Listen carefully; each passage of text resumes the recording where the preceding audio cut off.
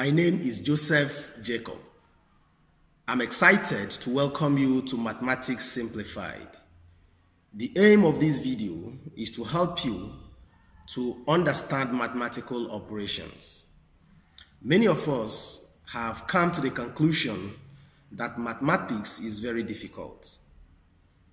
Is mathematics difficult, or is it that we are not being taught mathematics the right way? I think the latter is the case. So this video will help us to understand mathematics because mathematical operations will be explained in the simplest way possible. Perhaps you are very good at mathematics. Don't feel offended with the simplicity we use in explaining mathematical operations. The aim of this video at the end of the day is to help you to fall in love with mathematics and to realize that rather than being difficult, mathematics is very simple. Mathematics is enjoyable. Mathematics can be learned with fun.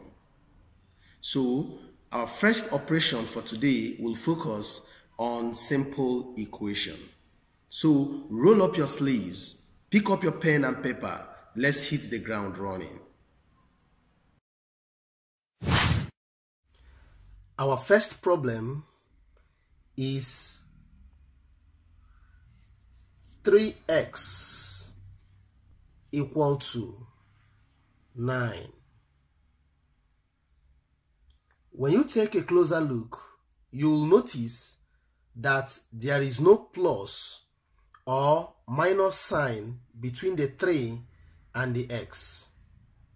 Since there is no plus or minus sign between the 3 and the x, it means that 3 is multiplying x.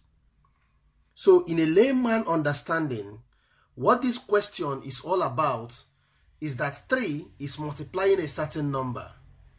We don't know the number for now, so we just refer to the number as x. And when 3 multiply this x, the answer is 9. So what it means is that we are looking for a number. When you multiply it with 3, the answer will be 9.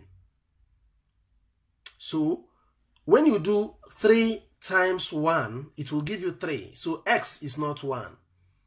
When you do 3 times 2, it will give you 6, not 9. So x is not 2. When you do 3 times 3, it will give you 9. So it means that this x is 3. That is the layman's way of finding what x is. But let's find x in a mathematical way. What you need to do is to divide both sides with 3. Now, there are some questions that will come to your mind. When I say both sides, I am referring to the both sides of the equality sign. This side is the right-hand side. This side is the left-hand side. So when I say divide both sides, I'm referring to 3x and 9. So both 3x and 9 will be divided with 3. Now the question is, why am I dividing both sides with 3? And how do I come to know that 3 is the right number to use to divide both sides? Why won't I divide both sides with 4, with 5, with 6, or even with 9? Now, the reason why I'm using 3 to divide both sides is because of this 3x. Our video on mathematical terms, which I dropped at the comment section of this video, you realize that this 3 is called coefficient of x. Now, because the coefficient of x is 3, that is why I will divide both sides with 3. So if the coefficient of x is 4, I will divide both sides with 4. If the coefficient of x is 6, I will divide both sides with 6. Now, why must I divide both sides with 3? Now look at what will happen. When I do 3x all over 3 equal to 9 over 3, I'm dividing both sides with 3.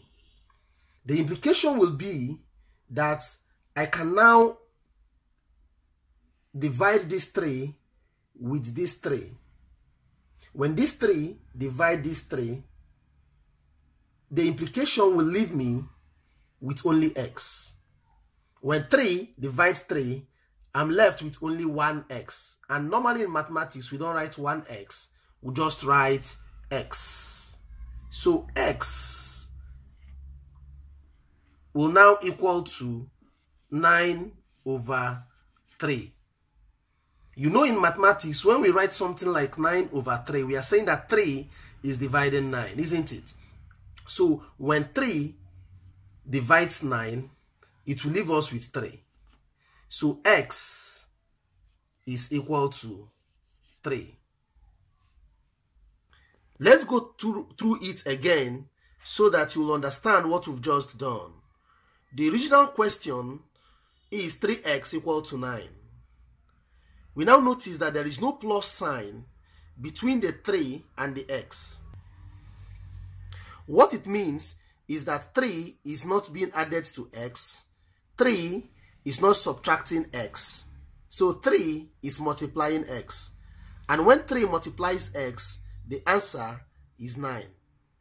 So we are trying to find out what x is. The first thing we did was to divide both sides of the equation with 3 because 3 is the coefficient of x. So when 3x divided by 3, 3 will cancel out 3, we'll be left with only x. So when 3 on the right hand side, when 3 divide 9, the answer is also 3. So that is how the answer becomes 3. And when 3 times 3, the answer will be 9. So we are correct. X is equal to 3. Our next problem is 7y equal to 28.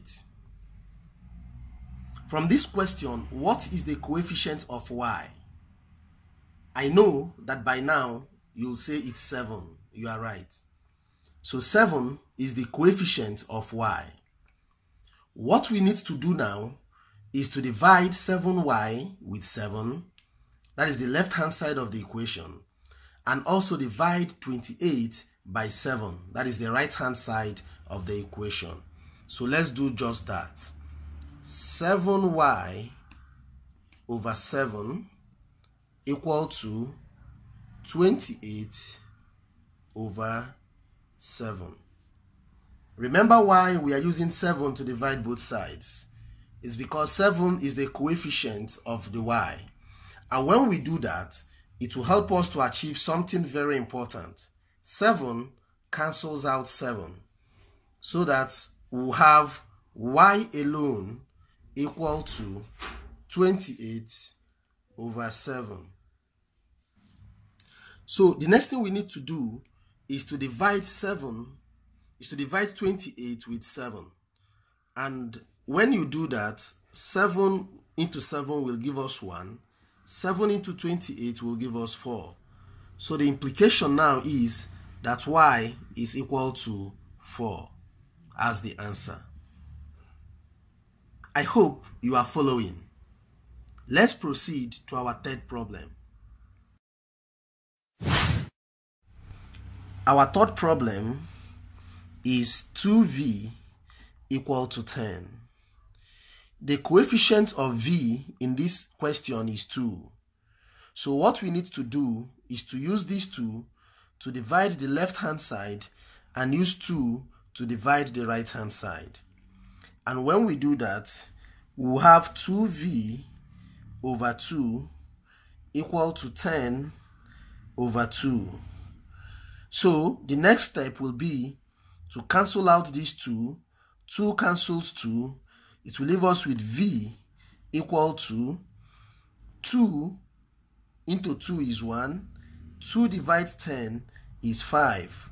So 2 divided 10 will give us 5. So v is now equal to 5 as the final answer.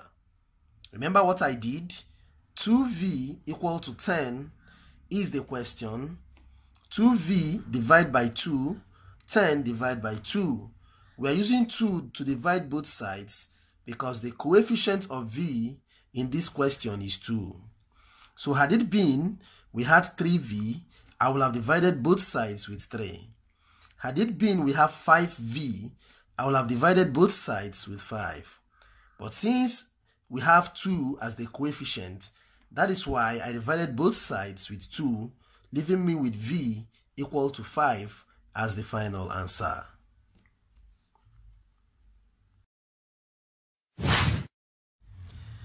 Our question number 4 is 11m equal to 55. You know what we need to do is to divide both sides with 11 because the coefficient of m is 11. So what we'll now have will be 11m all over 11 equal to 55 over 11. So what we have done is we are dividing both sides with 11. So when 11 divides 11, it will leave me with only m equal to 11 divides 55 will give me 5. So m is equal to 5 as the final answer. How is it going so far? I hope you are understanding every bit of the step we are taking in solving the previous 4 examples. Well, a famous Greek philosopher, Aristotle, once said, "What we have to learn to do, we learn by doing." So this is the time for you to learn by doing. So you are going to solve the next problem. Just pause this video, solve the problem, and continue watching so we'll solve it together so you can compare what you got and what I got and see whether you are really following what we have done so far. Now is your time to try one of the exercises. Try this. 5t equal to 30. What you just need to do is to pause this video. Once you've paused the video, try to solve this problem. After solving, resume play so that we'll solve it together.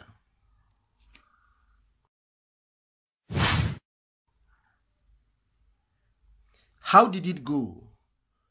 I hope it was very simple. Well, in case you find it challenging, don't bother. Let's do it together.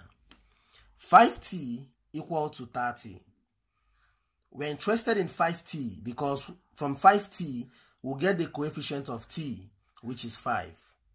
So what we need to do is to divide both sides with the coefficient of t, which is 5. So we do 5t over 5 equal to 30 over 5.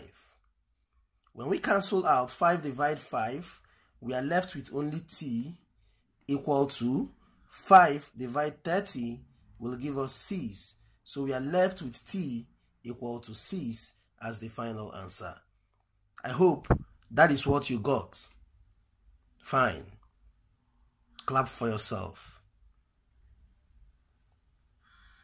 Let's take another exercise which we'll also try before we solve it together. Try this one as well. 2x equal to 9. Just pause your video and solve. After solving, resume the video. Let's do it together.